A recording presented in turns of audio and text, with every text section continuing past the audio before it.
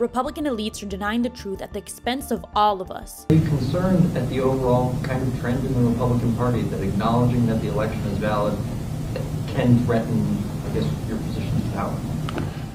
Yeah, 100% of my focus is on stopping this new administration. Senator Rick Scott, chairman of the National Republican Senatorial Committee, tried to rewrite the narrative. Republicans believe that words have meaning and truth matters. Senator Scott is right. Words have meaning and truth does matter. The truth is the election was valid, secure, and legitimate. Denying that truth has dangerous and long-lasting consequences. 100% focus on stopping this new administration really means no support for COVID relief, no support for immigration reform, no support for a jobs bill. Stopping the business of the government means all Americans are denied a better quality of life.